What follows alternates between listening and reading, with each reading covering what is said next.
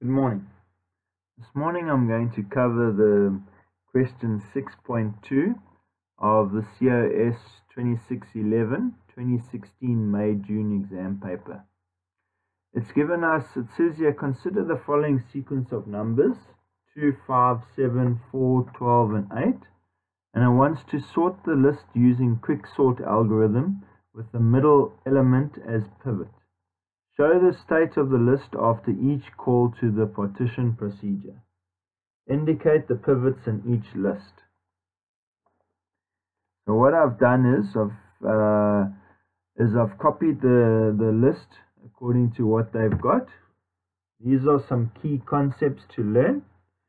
Some important concepts.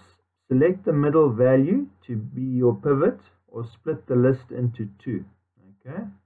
Insert the pivot value into its required location, then sort the left or lower sublist first. Sort the right or upper sublist second. This is as per the tutorial 202 of 2016. So as you can see, here is my list here.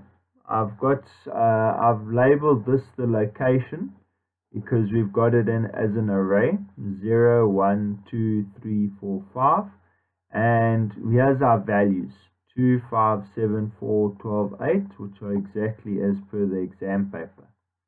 So if I use the standard C++ way of getting 5 divided by 2, I find that 2 is my midpoint, so I'm going to use 7. The value of 7 is my pivot. Okay, so now the second step says insert the pivot value into its required location. Okay, so first what I've done is I've just highlighted what I'm using as my pivot over there, and it's still currently under the same location it was. Over here I've moved my pivot value number 7 to where it's supposed to be located. Okay, and all that I'm doing is I'm taking it from here and I'm inserting it into here. And it doesn't matter if I used 5 and I decided that 5 needed to be inserted into here.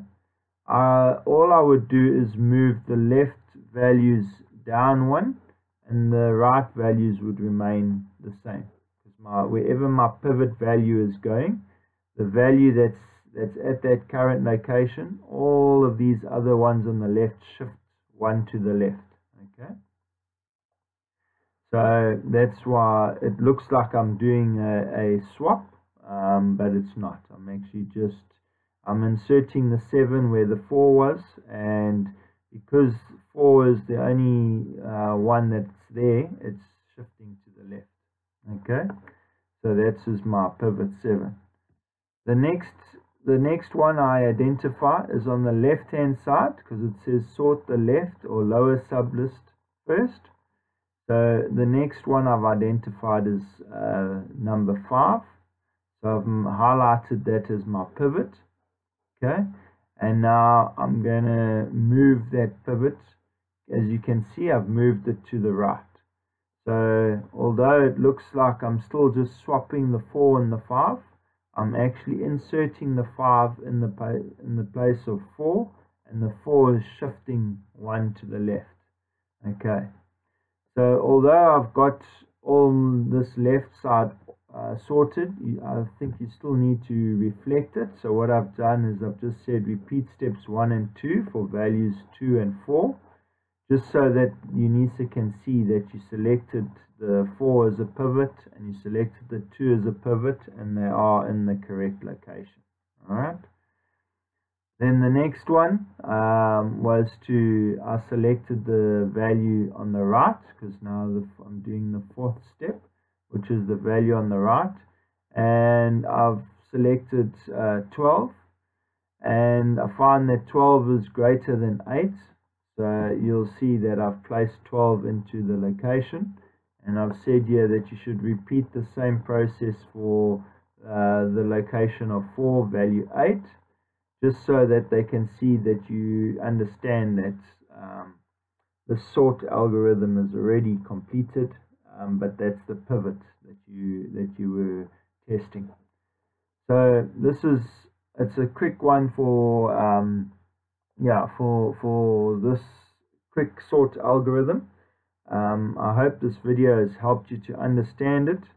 Wasn't the best example because I looked like you were doing a swap instead of insertion, but hopefully you do understand that all that you're doing is moving the one value, putting it in it where the value is supposed to go, and then those values to the left would shift to the left, and the value that is on the right will remain where they are. So thank you for watching this video. Good luck with the exam.